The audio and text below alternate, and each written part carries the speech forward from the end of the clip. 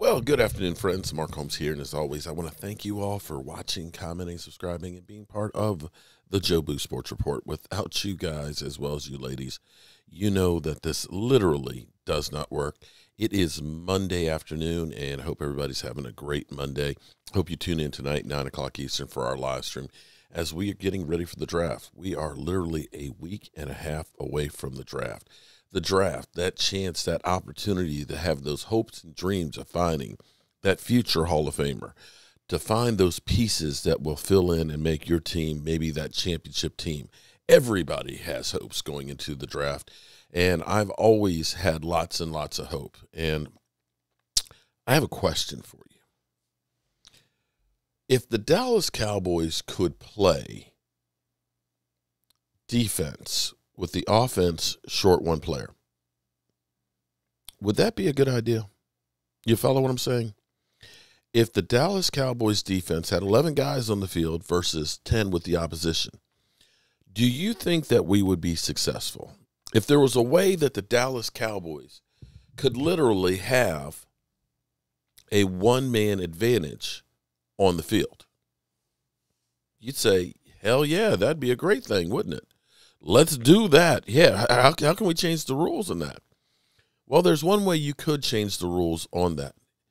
And, you know, every year this time of the year, I am pounding the table, pounding my chest, screaming from the tops of the mountains, begging, pleading for the Dallas Cowboys to do one thing. Just try one thing. We've tried many, many things over the years since our last Super Bowl, you know, from different coaches, different philosophies. I mean, we've brought in so many different guys, different quarterbacks. You know, we've drafted high in the offensive line. We've drafted high in the wide receivers and the linebackers and the cornerbacks. The one thing that the Dallas Cowboys have not tried, that they have not done, is think about a big man in the middle. I'm not suggesting that the Cowboys should trade up. And, you know, of course, we are all like, I talk about the movie Shaft. In the movie Shaft, Peebles, this fits to a T, Jerry Jones, where Peebles says, you know, Holmes, when I go like this, 3 people die. Well, that's Jerry Jones when Jerry Jones speaks. And Jerry Jones says, you know, we'd like to move up. You know, everybody goes and gets excited and thinks that's what we're going to do. In the same way, you know, he was talking about, I sure like that Johnny Manziel. You know, when Jerry says stuff, we all go running because that's what we do. In reality, it doesn't often happen the way Jerry Jones makes it out that what we're going to do. But if the Cowboys were to trade up, the thing that I would look at and beg and plead and hope would actually happen would be Jordan Davis. He might, and I say might because there's no guarantees on anybody or anything. He might be that generational talent, that Reggie White type of a guy that ends up changing a franchise's destiny. You could look at Reggie White going to the Green Bay Packers, bringing the Green Bay Packers back to being Titletown, USA. Reggie White was that transformative.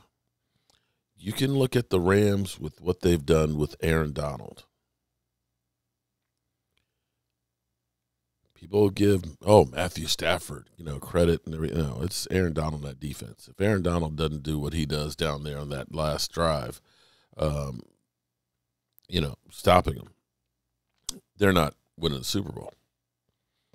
He is that dominant. And the thing is about interior defensive guys is there's so much stuff that they do that the average casual fan knows nothing about.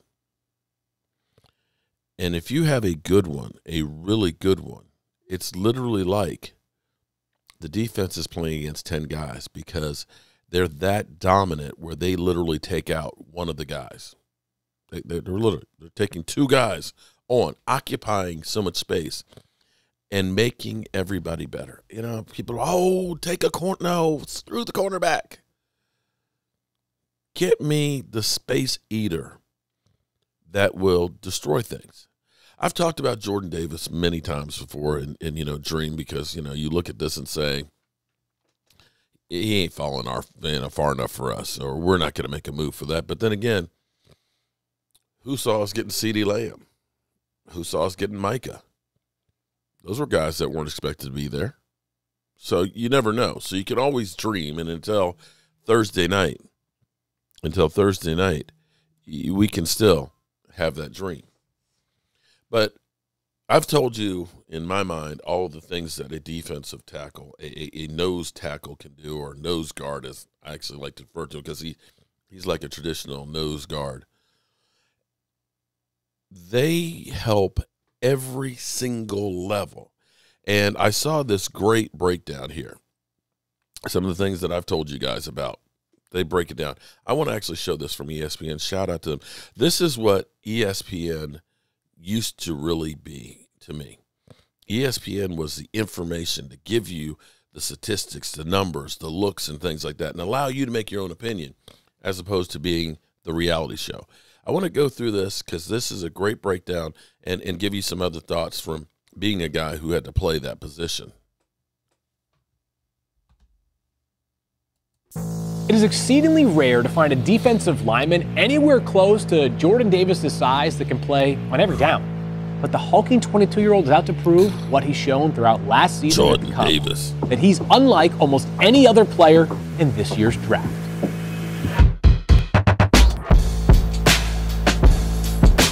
All I got to say is, ain't no O-line in the nation stop him. It's the first round.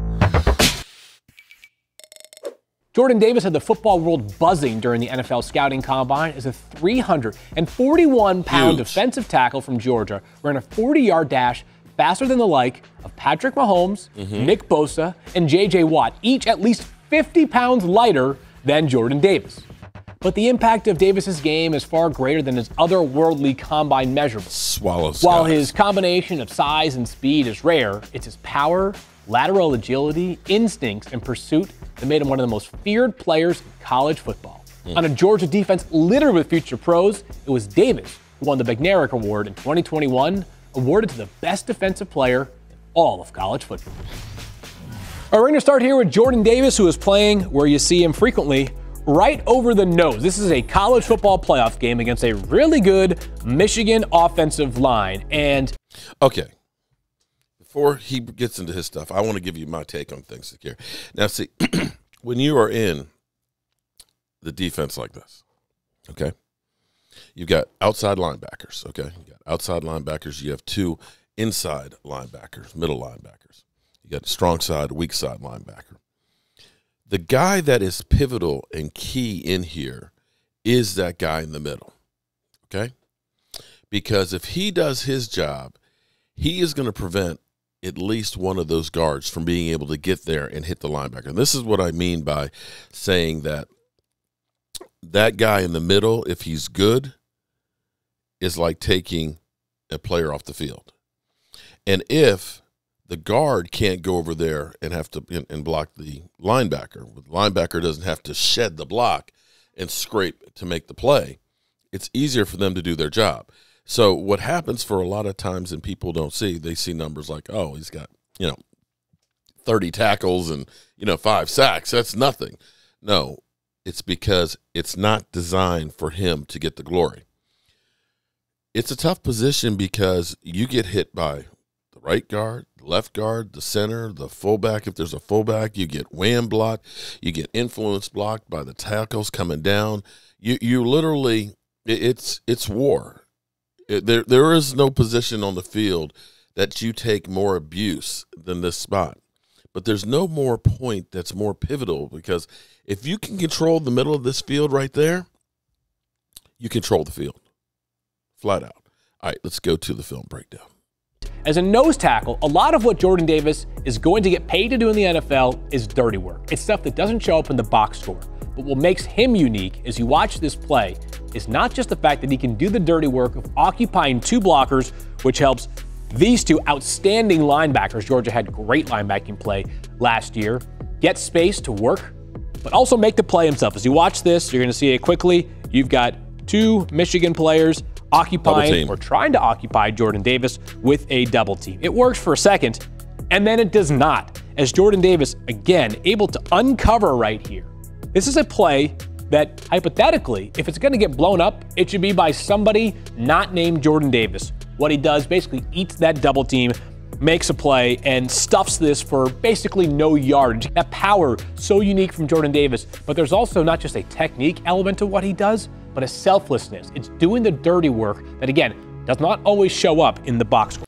And let me elaborate on that as well, because here's what it's called. It's a read and react technique, okay? And what it is using your arm strength in here, you're trying to get a hold of the body, and you're going to end up, first of all, you've got to keep your shoulders square to the line. You feel the pressure, as in, where is the offensive lineman trying to push me? And you want to fight the pressure. You want to be able to lock out and keep him from being able to turn his shoulders. And you want to fight where he is trying to take me, and because that's going to lead me to the ball. The double team here, what's supposed to happen with the left guard is he's supposed to basically chip him, get him turned, get the momentum going, and then go on to the linebacker to try and get that extra, touchdown alley lane set up. But because Jordan Davis feels that pressure and is able to lock out, he realizes, okay, his hips are trying to get swiveled. They're trying to get the hips swiveled here to turn me that way. I've got to go there because that's going to lead me to the ball. And that's exactly what happens. It leads him to the ball. And to be able to take on that double team, he has now occupied those 2 guys. The guard can't get to the linebacker, and he gets the ball carrier. You can't ask for anything more than that. But let's go on some more. We run things forward here. Again, one more time, Jordan Davis aligned up sort of in between the center and the guard. This is against Georgia Tech, a team that ran the triple option, so big, wide gaps between these offensive linemen. And this is not easy on somebody like Jordan Davis. These guys are much smaller than him. The Georgia Tech offensive line, they're ragdolls, 75 pounds lighter on average than Jordan Davis. But they're going to make him work. And watch him right here. Just watch the footwork and the ability to stay square at the line of scrimmage and, again, disrupt a play. You're going to run it here. And just this power. Look at these 2 arms right here. Locked out. And the importance of being able to lock out an opposing offensive lineman fight the is pressure. That A, you're stunting his vertical progress. He's trying to get up the field to push you back. But B, once you lock him out, you create a 2-way go. If this running back takes the ball this way, Jordan Davis can meet him there. If this running back takes the ball that way, Jordan Davis can take him there. The fact that he can control an offensive lineman at the point of attack like that makes him so unique. And while he gets just an arm on this running back, that's about all he needs right here. This might be the strongest right arm in college football as Jordan Davis makes opposing players look like flies when he brings them down on the field. This might be the most impressive play from Jordan Davis that you are going to see. Oh, this He's highlighted there in the middle of the field. And people are saying, who cares about a 40-yard dash that was in the 4.7s? Well, it may not matter on every play, but it might matter on a few. Quarterback, right there. Jordan Davis, right there. 341 pounds, a reminder. Watch this play as it breaks down, a little bit of pressure. Again, one more time. Jordan Davis, right here. Quarterback, so far off your screen, I can't even circle him appropriately. This is second and about 9 or 10 yards. Watch this play from Jordan Davis. Look at him moving on the run. My man is hustling right here to meet this quarterback and try to stop him short of a first down. 341 pounds. Now listen, the quarterback gets a first down. As you see a second replay that we'll get back to in just a second. He may get about a first down here, but that's where the speed shows up for Jordan Davis. All right, this right here is one of the things that, if you remember our defense in 2020, it drove me crazy. When you started seeing like the Odell Beckham Jr. run that he had with when he was with the Browns, where at the end of the game, we made a comeback, we're in a chance and everything else. If we could just get a stop, then we got a chance to maybe win this game. But Odell literally it's just like guy after guy just runs past him and runs out of bounds, or, they end up doing this banana route. It's called pursuit angle. And if you've ever shot a shotgun, okay, when you shoot a shotgun, you're not shooting at the target. You're shooting where the target's going to be, because it takes time for to get out there. If you're shooting at the target, you're going to miss it. And we used to have this drill that I hated. I hated it because I was a nose guard. And it was pursuit angles. The coach would get there with the football, and he would go. And what you did was you were running to your spot on the field. And for us as defensive linemen, because we were, slower running, our point of attack was further down the field. If you're a linebacker, it was flatter. So what it basically is you're going – the closest point between 2 points is a straight line. And so you're making that straight line to where he's going to be. We have had terrible pursuit angles. And see, the thing is you'll see a guy say, whoa, he caught up so quick. Well, it wasn't that he was that fast per se. It's because he's running in a straight line over there. The other guy is bending wide and having to run further. So it looks like they're running so much faster, although Jordan Davis at 4'8" does run pretty damn fast. But let's go on. I'm sorry to keep interrupting, but this is my passion here of seeing the perfect nose tackle. And that's part of the pass rush skill set. He can close and chase like a guy that's like 60 pounds lighter than he is. One more look just to appreciate what Jordan Davis does. Again, this right here, quarterback. This right here, 341-pound defensive lineman, not supposed to be able to catch up and close on a quarterback like he does. Pretty unique stuff right there from Jordan Davis. And then, just for fun, I want you all to know that Jordan Davis can handle the football as well. I don't really need to spotlight him, but just for fun, here is a 99 in the backfield, which means Jordan Davis is invoking his inner refrigerator Perry, and he plunges it in for the touchdown. Maybe not the most graceful 1-yard touchdown you're ever going to see. Oh, I love it. Jordan Davis, a big man and a playmaker wrapped into one. So that's to at least, and shout out to ESPN. That was an incredible breakdown. But these are things that I've been telling you guys about, that the reason that I say you must get a great defensive tackle, because he makes everything better across the line. The fact that he's occupying the space, keeping the guards from getting out to the linebackers. If you end up having Micah Parsons as a middle linebacker and he's got a guy like that in front of him, he can see everything and he will be right to the ball. If you got a guy like Jordan Davis right there, can you just imagine this for a second here? You've got Micah Parsons as a middle linebacker. You've got Jordan Davis right there, who's already got the guard in the center. Like, man, this guy is a raging bull that, we can't stop. And then you creep Micah Parsons up into that guard center gap. You don't think that quarterback is now all of a sudden going, "Duh?" You don't think that he's not thinking about how quickly can I get rid of that football? How quickly can I get out of here? Or let's say you put him, he's right there, and you got Micah Parsons on the outside of D-Law. The amount of pressure that you're going to be able to bring and bear on there, or just say bull rush, collapse the pocket so the quarterback can't step up. Because there's nothing worse for a quarterback than having pressure in their face. They can't get comfortable. And this is why I look at it and say, if you were to trade up, that's the guy to go get. And I've been wanting that type of guy forever. Calais Campbell. He was one of those kind of guys in his younger years.